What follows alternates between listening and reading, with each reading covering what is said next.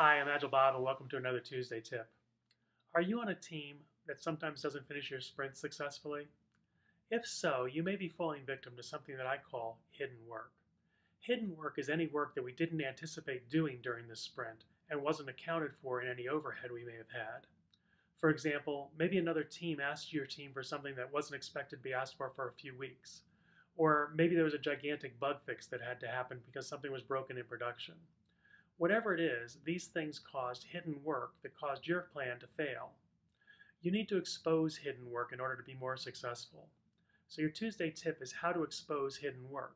One of the ways I like to do it is simply extend your daily scrum one extra question and ask at the end, did anyone work on anything that wasn't in our sprint backlog? If the answer is yes, you should investigate why and see if it's a systemic problem that you can end up fixing. This will help you avoid hidden work or at least expose it to take account for it. Until next time, this is Agile Bob signing off.